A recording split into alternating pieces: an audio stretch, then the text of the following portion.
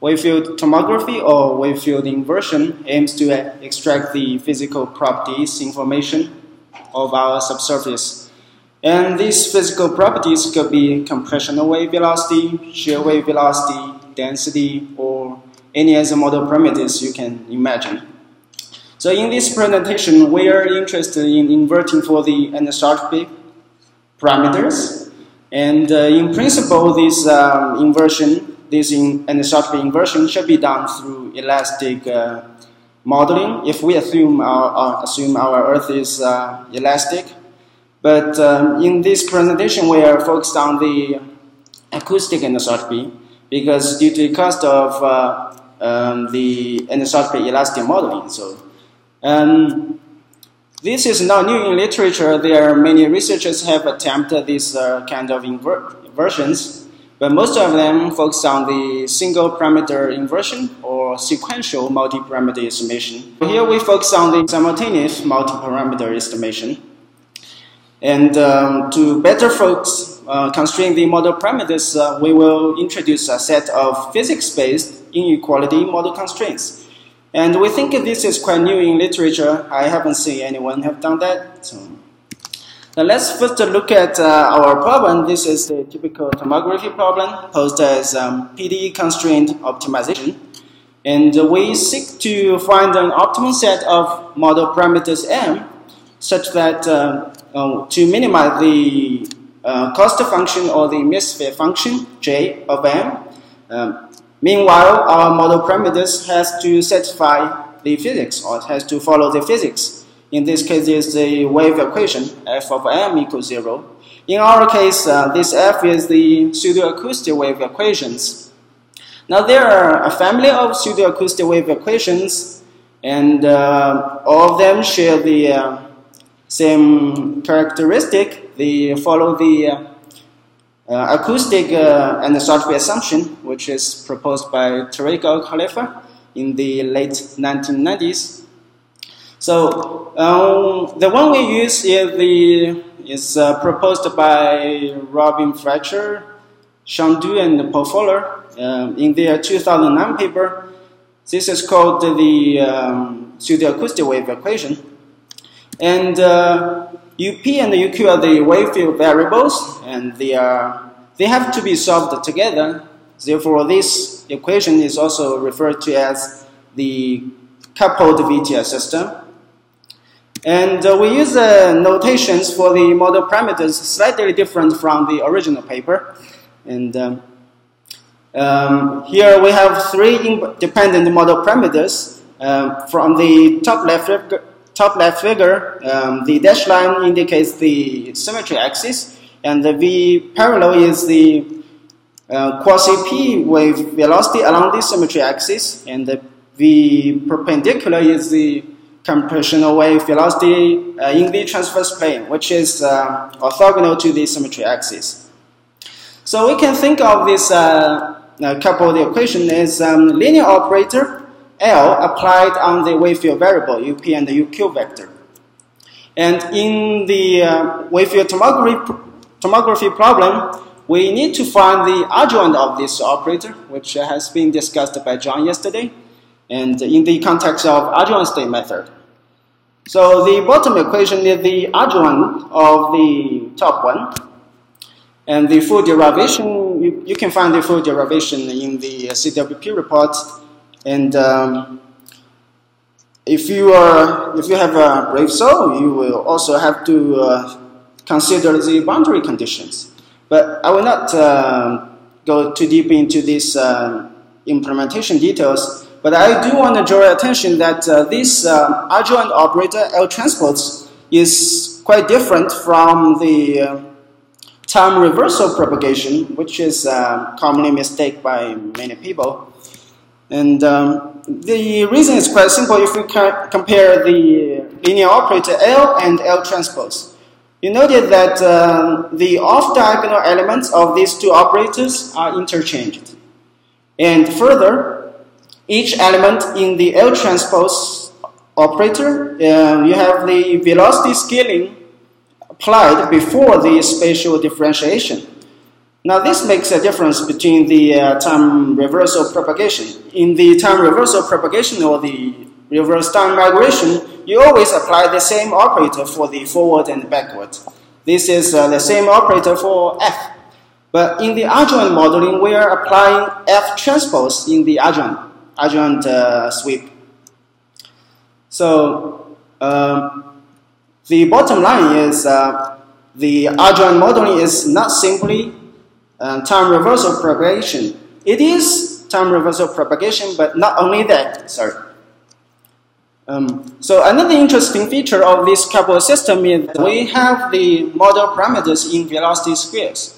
This gives us a hint that we should parameterize our model with velocity squares.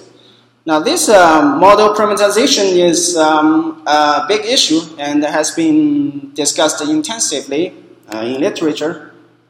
When we search the literature, we found there are mainly three categories of model parameterization for this acoustic VTR media. You can parameterize the model with 3 velocities. You can parameterize with 2 velocities plus 1 Thomson parameter.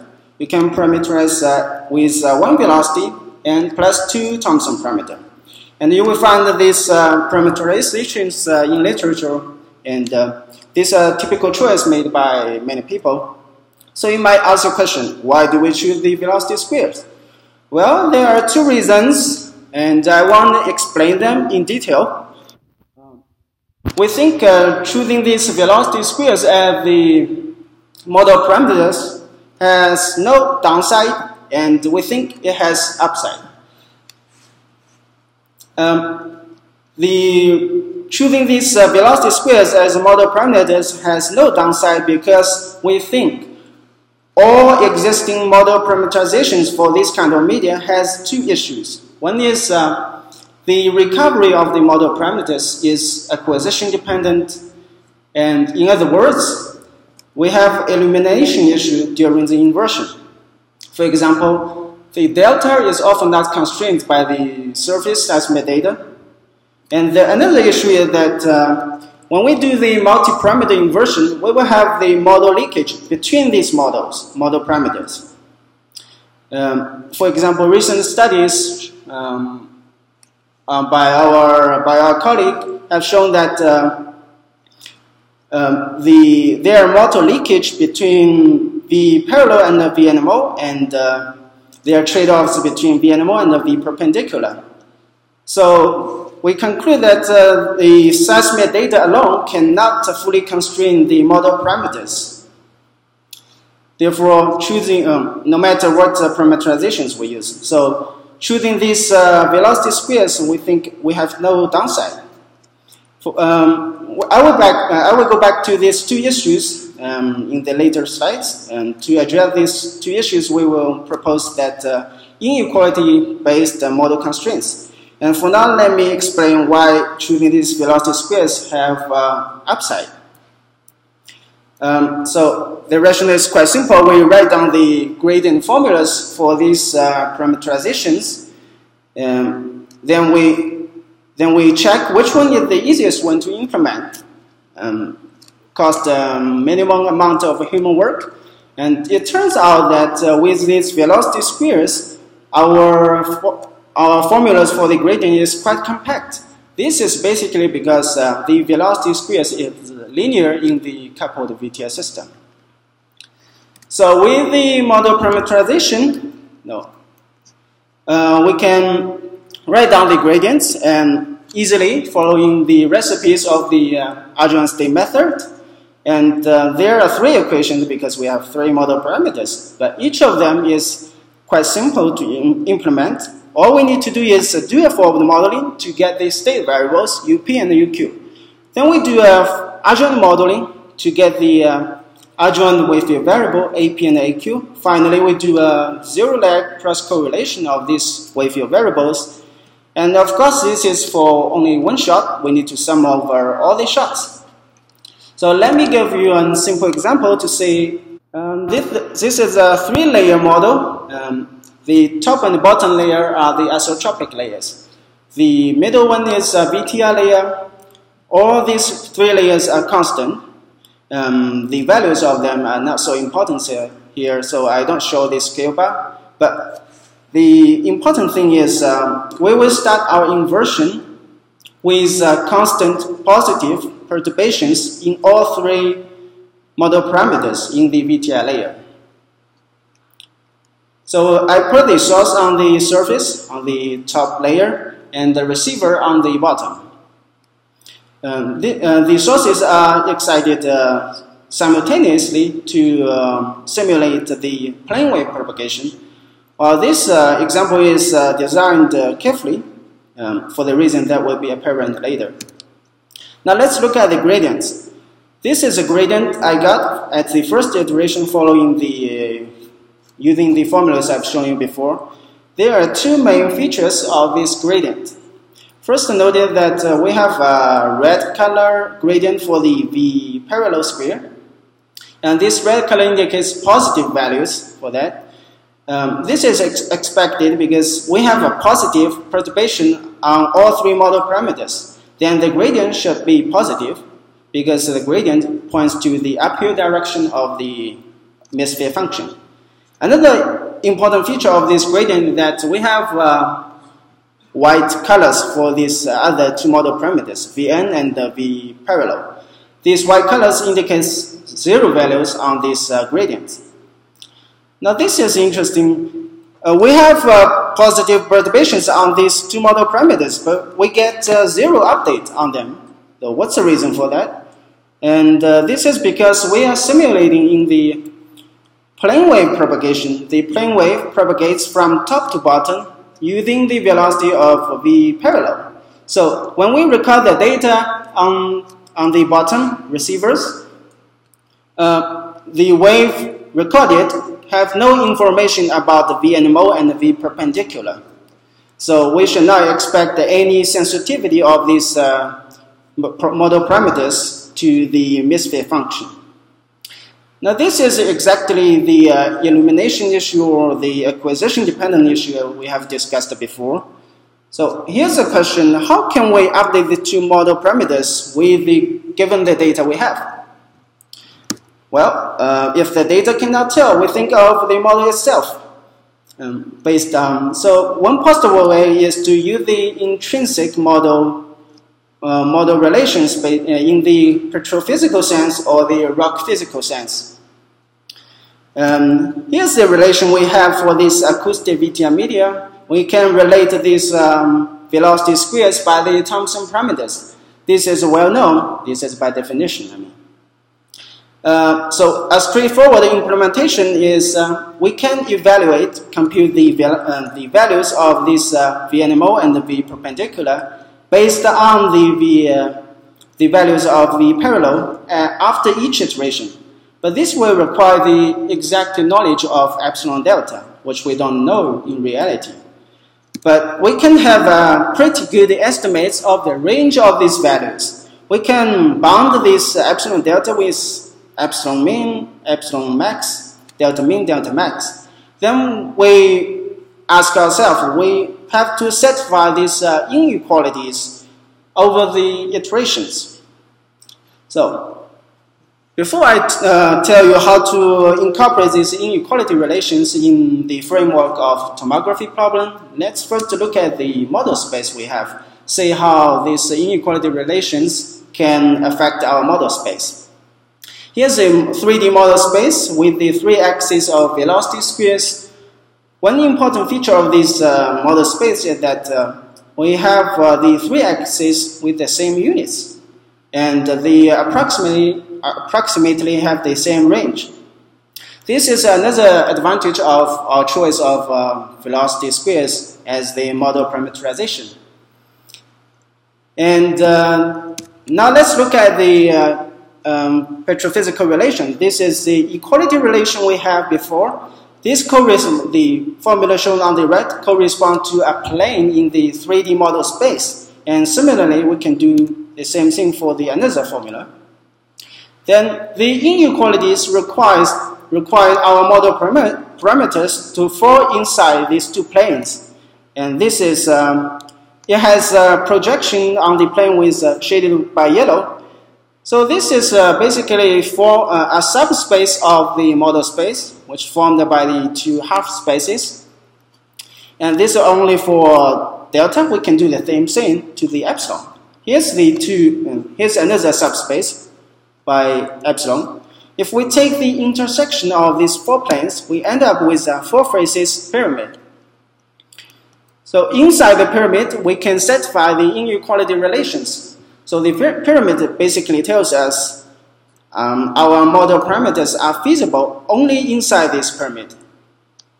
So you might notice that we have a huge model space. Then with these inequalities, we can shrink the model space to be a small subspace. That's a cool thing. So let's go back to the tomography problem, say how these inequalities can apply. This is the problem I've shown before, the tomography problem. Now we need to add the four inequality constraints, C1 to C4.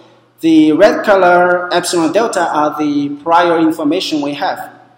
We can estimate from scatter plot or cross plot of the model parameters. Now the whole thing on this slide is called the inequality constraint optimization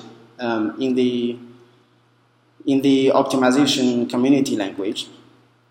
The textbook solution to this kind of problem is to transform it into an equivalent PD constraint optimization problem. Here we augment the original misfit function with additional term. I is the indicate function, indicates whether we have satisfied our inequality relations or not.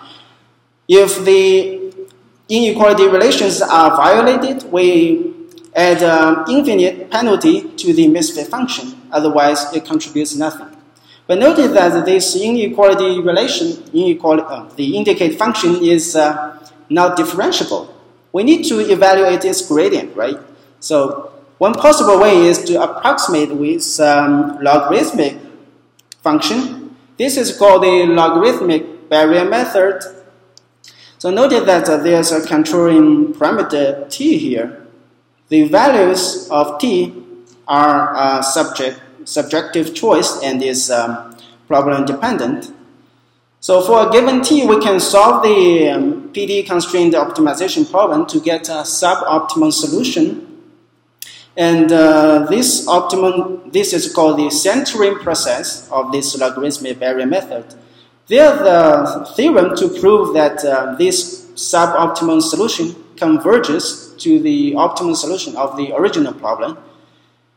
If we solve a sequence of this PD constraint optimization problem, for t goes from small to large, but this is too costly. We cannot afford that because each of these PD constraint optimization problem is a tomography problem. So in our implementation, we fix the value of t throughout the iterations. Now let's go back to the original example to see how these inequality constraints can help. This is the model I've shown you before, and this is without constraints. You have seen that. And if we add the constraints, we get this gradient at the first iteration. Now I'm going to go back and forth once. So there are two main differences. First, notice the color of the gradients for the parallel square has changed. The color indicates the direction of the gradient. So we basically changed the direction of the gradient. This is because we have now two terms of the misfit function. One is the data misfit, one is the penalty from the inequality constraints. So the data misfit and the inequality constraints basically one update the model in the opposite direction. And in this case, the inequality constraint dominates. There's another feature of these gradients. We have non-zero values for the other two model parameters. And this is exactly what we want. So we can look at the values of the model parameters, and this can help us to understand how the inversion goes. So we check, since this is a constant VDR layer, we can only check the center of the model and see how the values change over iterations. So we start from the black dot, the background model denoted as the black dot. The value is shown here. And our objective of the wavefield tomography problem is to find a path to reach the red dot, which is the true model. So we do 30 conjugate gradient iterations without the inequality constraints. The right figure shows the data misfit function changes over iterations. So when I iterate, you will see the misfit function decreases over iterations. And at the same time, you see the values of the model parameters move along certain paths in the model space. So in this case, the blue dot on the left figure shows the values of them. And you notice that basically the blue dot starts from the black dot and moves along the direction parallel to the axis of the parallel square. So this basically tells us we are only updating the velocity of the parallel. And this is exactly what you see from the gradients. So if we so although this misfit function is decreasing, we cannot update the other two model parameters. So now, as a comparison, we can go 30 conjugate gradient iterations to see how these inequality constraints can help. So the middle figure shows the data misfit function changes over iteration, and the right figure shows the sum of data misfit and the penalty from inequality constraints change over iteration. The left figure is the model space. We will see the model values change over iteration. So when I go iterations, we see the sum of the total misfit function decreases over iterations. However, you notice the data misfit function increases somehow. And you start to increase it at the beginning and then decrease at some point. So after about 15 iterations, you notice the green dot shown on the left figure. We are pretty close to the true model.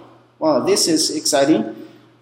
And notice that this green dot takes a totally different path from the one shown without inequality constraints. But if we go ahead with the iterations, with 30 iterations, we see the model values deviate from the true model. This looks weird, but actually this is expected. There are two reasons for that. First, notice the total misfit function has not reached the zero, so we have not converged yet.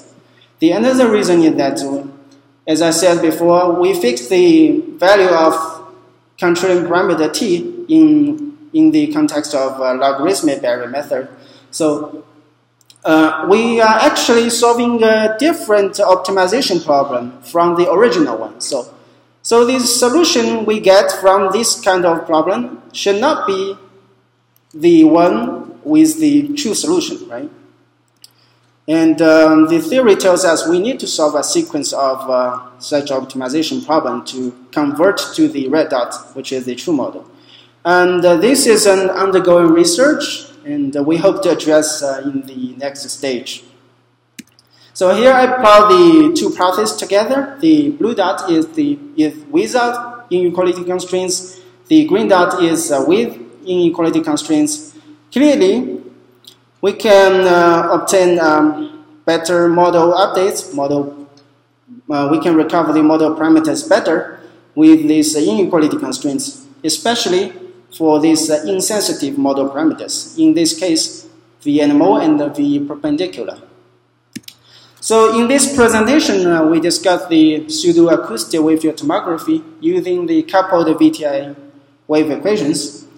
And we parameterize the model with 3 velocity squares. So based on the criteria of convenience in terms of implementation level. And we think just as other model parameterizations do, our choice has the issues of acquisition dependent, elimination issue, and model leakage issue. So we therefore propose to use the model constraints based on the petrophysical sense. And their relations are formulated as inequalities. So incorporating these inequality constraints, we can resolve the insensitive model parameters. And we think our method is quite flexible in the sense that we only need to estimate the range of model parameters, not the exact value of the model parameters. And we can easily extend this idea to other multi-parameter inversions as long as these model parameters have intrinsic relations. And moreover, our method is quite efficient. You just add additional term to that misfit function. So, and these inequality constraints can further help stabilize the wave propagation using these coupled VTI wave equations, because this is an issue involved with the acoustic anisotropy assumption. So with that, I want to thank you all for listening and be happy to answer questions. Thank you.